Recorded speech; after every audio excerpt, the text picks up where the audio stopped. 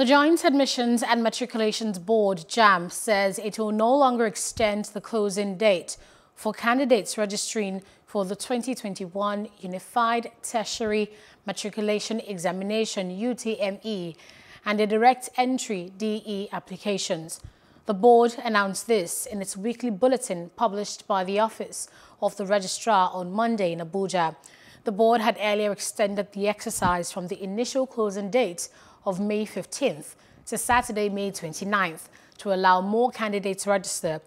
JAMB said, however, it will give another opportunity to those who have genuinely tried to register but failed due to some challenges with their National Identification Number NIN or names mismatch.